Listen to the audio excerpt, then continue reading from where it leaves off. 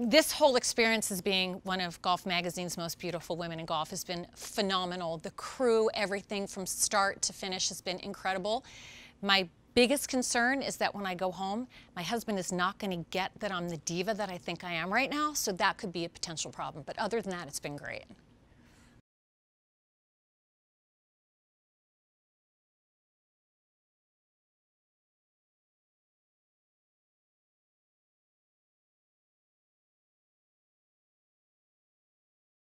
The way that I got introduced to golf is because it's the fabric of the being of my family. And it's kind of interesting because when I was growing up, I would hear the sound of metal cleats on concrete, and my dad would scoop me up and he smelled like scotch because he had just played around at golf with his buddies, and we would go out onto the putting green and we would bet for quarters. So it was a really, really special time in my life, was growing up playing golf. But the way that I got into the golf business was because I took up yoga, and I was completely smitten with it.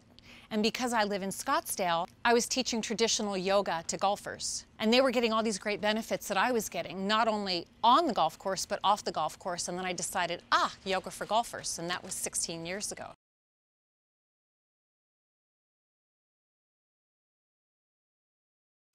The benefits that golfers get from practicing yoga, especially yoga for golfers, is everything from flexibility, strength, and balance, and all the external things that we know from a physical perspective. But I also think one of the greatest gifts is that we teach people how to quiet the mind and get focused and be centered. And I would say the foremost thing that we teach people to is how to trust themselves.